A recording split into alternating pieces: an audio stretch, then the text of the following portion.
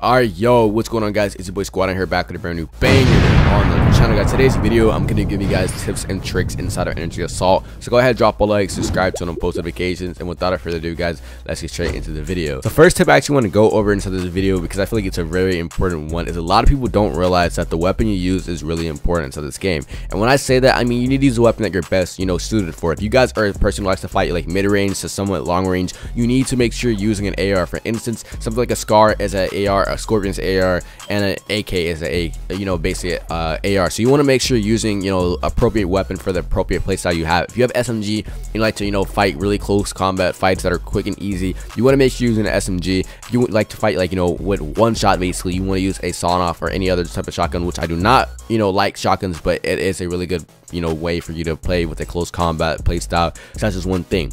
Now the next tip I want to give you guys is basically attachments. A lot of people don't use attachments on their weapon, and a lot of people need to understand they are really important and key to getting eliminations inside the game. So for instance, you guys can see there's sights for it. I'm gonna give a better weapon example because I already have pretty much every sight on that weapon. It doesn't really give you a lot of options. So as you guys can see, for the sight on the Scar, it says red dot, it says ACOG. There are different scopes, and when you guys do spawn, you'll see that it has like a different look to it.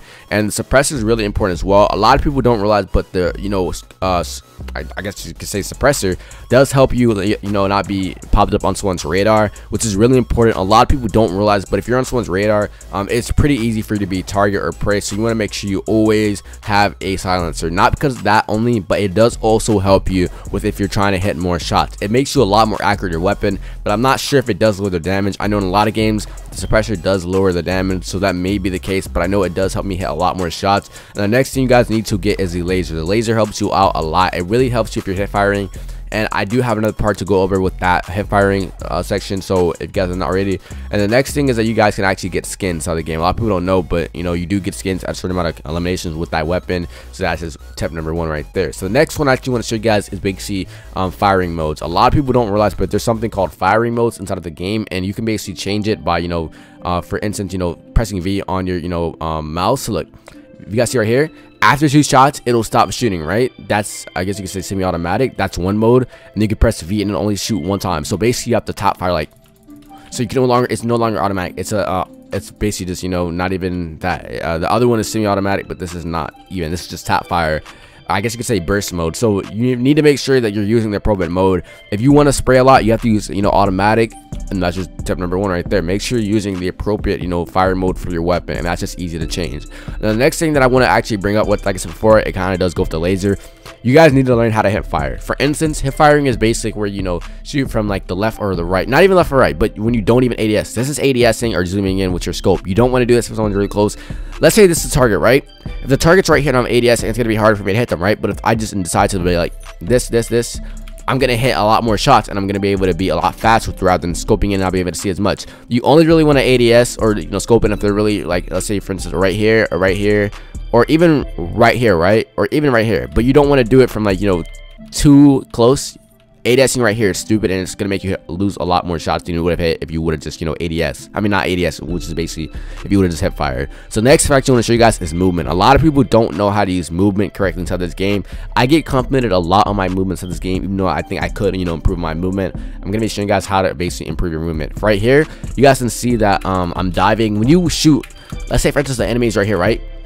You don't want to stay in one position. You want to make sure you're diving, you're basically being evasive.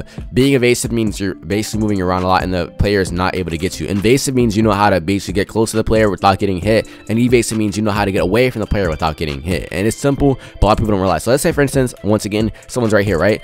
Instead of me going straight ahead at them and me just being able to be pre-fired, I go from left to right. I'm moving away and know when to basically drop. It's basically called a drop shot. If you guys play Fighting Forces, a lot of people do this. Even inside Energy Assault, a lot of people do this as well. It's basically kind of like a crouching type of thing, but you can't really like how do I say it? You can't really crouch that much. It's basically just diving. You're just diving. It's not really like a jump or double jump or anything like that. You're just diving, and it's just really important. A lot of people don't realize how to do it. But if you guys do not already, I would definitely add into your play style because it's definitely a really important key to the game. Guys, and I forgot to mention another thing, but you guys need to learn how to target switch. If you guys look at this clip, you guys can see I'm not taking too long on an enemy. If you guys take too long on an enemy or stay in one position, it's going to make you really vulnerable. So you never want to take too long on an enemy. You want to be able to switch from one target to another quickly, because once again, if you're playing matches like team deathmatch, it's really going to affect you badly. So make sure you don't take too much time on an enemy. Make sure you put in appropriate time. You kind of get that from game sense, but yeah, it's really easy and quick. But go ahead and learn that. All right, now the next thing I actually want to bring up is a lot of people don't realize, but this is really important. Your secondary is a really important key to how you play the game. If you guys get someone really low,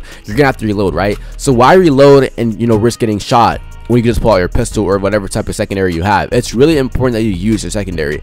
I know I get criticized a lot for not using my secondary, but you guys need to start using it. Like, it's really important. It really would reflect that you're a really better player if you guys were to start using it. And a lot of people don't also realize this, but when you guys are playing the game, you do not want to be in one spot only. I know I kind of over movement, but a lot of people don't realize, if you camp right here, or let's say even you camp outside the tower, right? Someone's going to already know where you're at, and they're going to use it against you. You don't know where they are, but they know where you're at, and that's a really bad place for you to be at if they know where you are, but you don't know where they are. So make sure you're not staying in one place. Like before, you want to make sure you have fluent movement and you have fluent gameplay. You want to be someone who's not too invasive but not too evasive. You want to make sure you have a combination of them both, and if you guys do, you will reflect that inside of your gameplay. Alright guys, now the next thing I want to go over is basically spawns inside the game. You guys need to learn how spawns work. Like, basically, let's say for instance I spawn right here, right, and this little logo. What you want to do is you want to understand how this map works. For this one map, I'll give you guys an example of their spawn. They usually spawn sort of like around here, maybe a little bit over here to the right or left over there, but they will spawn on the opposite direction of you. But if you have a bunch of teammates all around the map, they could somewhere spawn around inside the middle if you have people all outlined on the outline of it, but they always will be on the opposite direction of where you spawn or where your teammate mostly is. Let's say for instance my entire team is over here to this side, right, and I'm the only one over here. They're most likely going to spawn inside these trenches, and you can learn how to spawn kill right here. Don't get me wrong, spawn killing is a really abusive thing to do, but it really is a good thing for you to do inside this game because it does help your KDR and it does help you get a lot of XP and kills. So I would learn how to do spawn kills.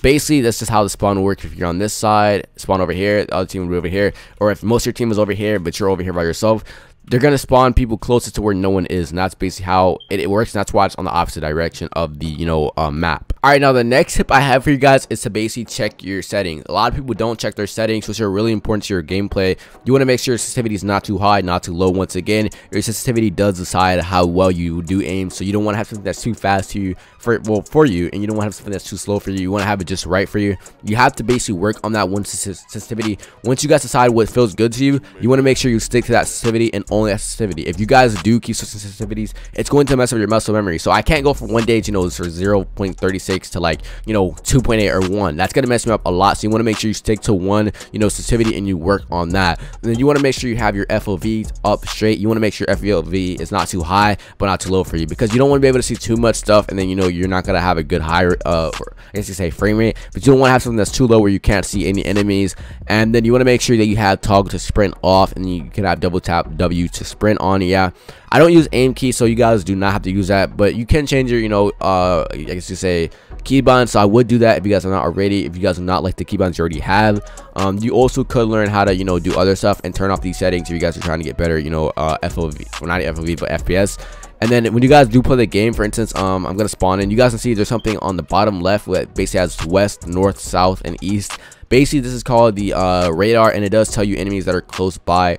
Which is why I said you need to make sure that you have sometimes a suppressor. You don't always need a suppressor, and most people don't need it, but if you are a person who likes to fight aggressively, I would definitely recommend that you guys do get a suppressor on your weapon, because it really does help you out a lot, and it does help you be on the side of being hidden, but also making you be able to hit a lot more shots. A lot of people don't like suppressors, but I do like them a lot, and it does help you with a lot of first shot accuracy, I believe. So I would definitely invest into getting that. It's once again free. All you have to do is get eliminations with your weapon. I believe it's like 150 kills.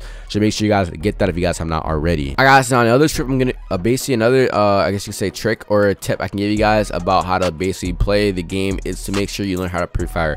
Let's say pre-firing is basically where you aim, or you basically shoot before the person's even there. So let's say I know someone's gonna pop up right here, right, and they're like, let's say I see them peek out, right, and I know they're gonna peek out, right. I do this and they get basically demolished because they aim for too long, because I know they're gonna peek out, and when they peek out they're gonna take too long, right. So let's say I'm on the side instead, right, and I know someone's right here, right. you just pre-fire. You don't want to pre-fire for too long, but if you know they're gonna peek out, you want to make sure you pre-fire a little bit, not too long. Pre-firing is basically your friend. You want to use this appropriately. If you do it wrongly, it can affect you in a bad way, because if you do it wrongly, you're gonna run out of ammo and you have to reload. Obviously, if you play invasive and evasive, you will not have to worry about that. But if you guys don't have that mastered yet, you want to make sure you learn how to pre-fire correctly. Another way to pre-fire is basically, if I know someone's going to peek out here, I keep, shooting for they even peek out. Not for too long. You want to do it like maybe like 3 or 2 times. But if you see they're going to stay out, you keep doing it over and over. You get what I mean? So that's just a tip of how to pre-fire and whatnot. And also, another tip I didn't really go over is you guys need to learn to use like the environment around you. Like you can literally like use like an obby. For instance, if you guys play an obby, you guys see like you have to jump on a lot of stuff and whatnot. Use stuff like this to your advantage. Like let's say for instance, I know someone's over here, right? I'm gonna hop on this, right? Or let's say someone's on the opposite side of this, right? And they think I'm gonna come around here, right? Instead of me doing what they want me to do, I'll hop on side of this, go look over here, and I'll be like, wow, crouch. You see what I mean? Like that's something you guys have to learn how to use. Like it's easy and it's not hard. A lot of people don't realize how to use it, but it's really simple and whatnot. But another tip that I need to get you guys to understand is to turn up your volume. I never have my volume up, if you guys noticed, and that's why I do mess up a lot inside of gameplays. But I don't like to have my sound on because it tends to get picked up on my microphone. So I don't like to pick up my sound by having my volume up at all, because I tend to listen to music and I don't want to get copyrighted ever. So that's why I always make sure I have my volume off. But even when I don't even record, I do have my volume off. I just listen to music. So once again, having your volume on does help you know where the enemy is or where they are shooting from. So it really does help you out a lot. If you guys don't have it on, I do recommend you guys turn it on right now, and it will help you out a lot. The next thing I actually want to recommend you guys is that you turn down your graphics. A lot of people don't realize, but turn down your graphics really does help your FPS. And the higher FPS, that means the higher frames you can see. Obviously, if you have FPS unlocked, that'll help you. If you already get 60 FPS and you can't get more than that, don't even worry about getting FPS locker. I have a video on it if you guys want to go check it out. It's easy and it's pretty quick, to be honest. So yeah, this is pretty much the rest of the video. If you guys did enjoy the video and you guys learned something, make sure to drop a like, subscribe. I would really appreciate it. Oh my god, like I really would appreciate it. We're trying to hit 15K subscribers. Anyway guys, it's your boy SquadDen, and I'm out.